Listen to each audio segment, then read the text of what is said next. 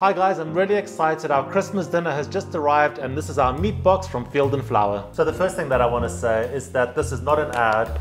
We have been buying our meat from Field and Flower for many years. This is our subscription box and I just wanted to show you how we get our meat and why we get our meat this way. The reason that we really like to get our meats from Field and Flower is because all of the farms that they use are small and sustainable. They're typically family-run businesses. All of the animals are free range and genuinely free range, which means that they can actually go out and roam in the fields. And the meat is all traceable and uses traditional farming methods. So for example, we've got a boned and rolled loin of pork. If you actually go onto the website, you'll be able to see the actual farmer that actually does rear all of that pork for them. All of the meats arrive fresh. They arrive packaged like this. The packaging, in fact, has been the same since day one, since I think 2011. It always comes in cardboard boxes. It comes with a lot of ice. And because the meat is all fresh, you can either use it straight away or you can freeze it. This meat box will last us about 3 months. We don't eat a lot of meat, but when we do, we just want it to be of the highest possible quality.